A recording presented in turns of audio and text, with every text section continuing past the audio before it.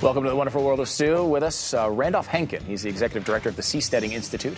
And Joe Quirk, writer for the Seasteading Institute and co-author of the upcoming book, Seasteading, How Ocean Cities Will Save the Environment, Feed the World, Cure Diseases, and Launch Millions Out of Poverty. Don't promise too much, Joe. I mean, you don't want to oversell it. So this is a really interesting idea in a world where I don't think there's a lot of interesting ideas at times. Give me the matchbook cover sort of version of seasteading.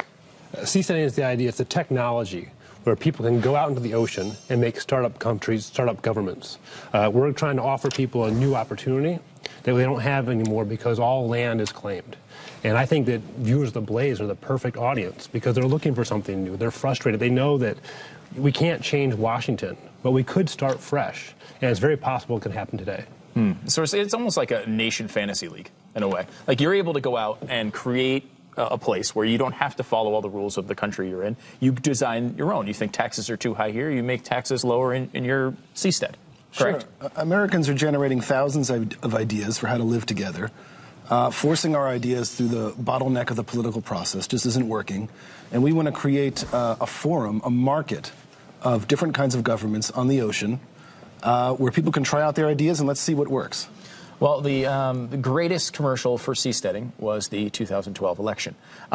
So there's a lot of people in the Blaze audience that actually are like, wow, what can we do different? People always have their ideas of what they would change and what they'd like to do. So walk me through sort of pragmatically what this looks like. Is it a ship off the coast?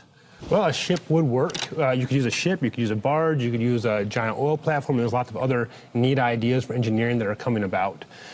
Pragmatically, it's going to take incremental steps because it's going to cost so much. So we got to start small and grow.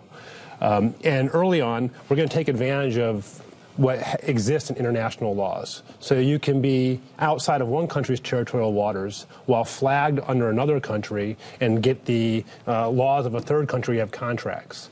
And just by using this jurisdictional arbitrage, you'll be able to get advantages that we don't have on any land-based nation right now. Is this sort of what cruise ships do, essentially? Yes. Like, how does that work for them?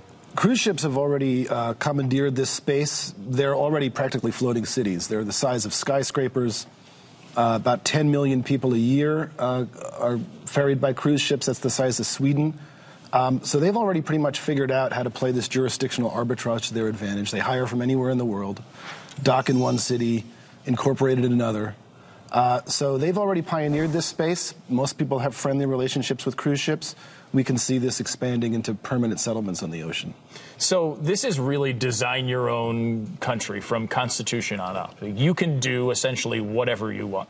Right. Is that right? Exactly. I mean, because I think people would say, well, I mean, you're going to go out there, it's going to be the Wild West, and everyone's going to wind up, there's going to be crime is going to be rampant, and people are going to be stashing all sorts of illegal money over there. How do you I think this is just a big misinterpretation. I've noticed on the Blaze Network, your friend Glenn Beck is promoting Independence USA. Yeah. But he wants to build it right here in Texas. Well, you know, it might be a great state, but you still have to answer the same federal government. Yeah. The only way to really have an independent city is going to be to go out into international Are you calling waters. out Glenn Beck on his network? Is that what you're doing?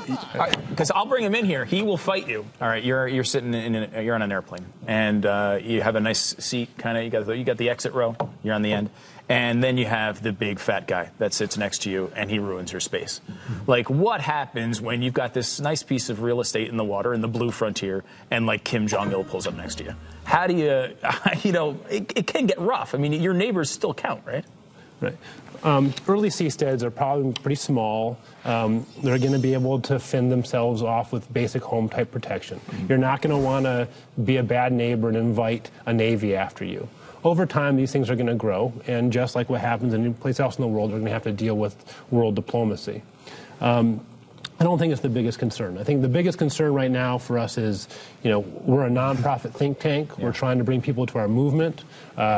Blaze viewers are the perfect people to come in and join the movement. Yeah, how do they get involved? Can you explain how that works? Well, they come to seasteading.org. That's like homesteading, but on the ocean, seasteading.org. They become a member. We're working on a project right now to try to get a market for the first seastead to be enabled. And if we get hundreds of people together, we'll be able to launch some in the next few years. Very cool. And I will tell you that I'm already planning the Wonderful World of Stu, Seastead, the first policy, First Amendment of the Constitution, universal tacos. So I'm just throwing it out there. That's coming to a seastead near you.